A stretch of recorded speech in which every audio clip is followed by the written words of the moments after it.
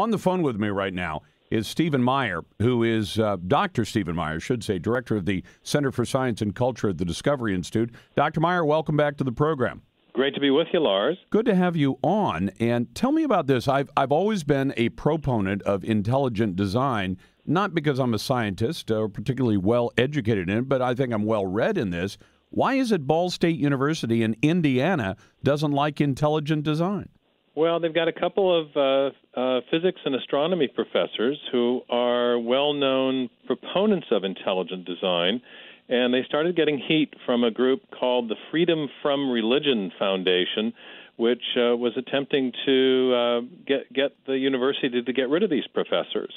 And one of them, Eric Hedin, was kind of brought up short for a course that he was teaching. He wasn't actually teaching intelligent design, but it was a course on the boundaries of science, talking about the nature and the limits of science, and he had some books on his bibliography for student reading, which included books that were both critical and supportive of intelligent design. And this group decided to go after him and tried to embarrass the university. And the university president, rather than standing up to this, decided to pass a kind of or promote a kind of gag order, saying that no one in the university science department could discuss the issue under the rubric of academic freedom, of course. I guess that surprises me coming from a state like Indiana, which is relatively conservative, but it also from a university to say to professors, this is not a place of academic freedom. It's not a place where people can advance different theories and feel free to speak about them. To put a gag order on a scientist on the basis that his point of view is unpopular with some? Well, it's the very opposite of the meaning of academic freedom. It's really Orwellian, because academic freedom is precisely the ability to question the consensus view, the majority view. And this college president said, well, the professors in their science division could not discuss intelligent design because it was at odds with the majority view, which is obviously a huge abridgment of the very concept of academic freedom. I mean, if science is based on the majority view, maybe they should make Professor Hedin just drink hemlock. I mean, maybe they can go out and put him on the rack till he corrects his thinking. Well, exactly, and the interesting thing is that so many professors and scientists are beginning to become very sympathetic to the idea of intelligent design, because both in biology but also in physics and astronomy, there's so much evidence for design in the universe and design in life, and it's a viewpoint that's growing. And some people may not like it, but it's one of the ideas that's in circulation. And certainly, universities are supposed to be about allowing professors and students to talk about current ideas. Dr. Meyer, can you do people a favor? Give me your best capsule version of what intelligent design is, because I know that a lot of people have a tough time getting that across. This is why we believe that this didn't all come about by accident or random selection.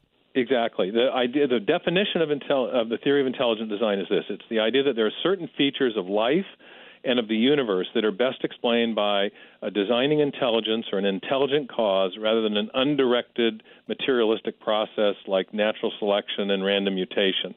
The evidence for intelligent design is manifold. You find it in lots of fields. In physics and astronomy, physicists are talking about the fine-tuning of the laws and constants of physics that allow for the possibility of life. Life is a hard thing to produce, and the universe that we live in is a Goldilocks universe. The laws of physics have many parameters that allow life to exist. In biology, we're finding things like molecular machines and digital code. DNA stores what is essentially a software program that is directing the construction of very sophisticated protein parts and machinery. And I discuss this in my new book, Darwin's Doubt, which is about the explosion of this kind of digital information that takes place in some very exciting events in the history of life, like the Cambrian explosion, where you get a whole new group of animals coming into the fossil record very quickly. And we know that from our knowledge of what it takes to build an animal, that there must have been an explosion of information in order to build those animals coming into the record so quickly.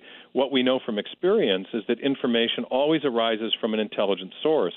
whether we're talking about hieroglyphic inscription or a section of a book or a section of computer code, or even information embedded in a radio signal, it always arises from an intelligent source. And so when we see these explosions of information in the history of life, there are many scientists, me included, who think that what we're looking at is evidence of a designing intelligence playing a role in the process that gave rise to life.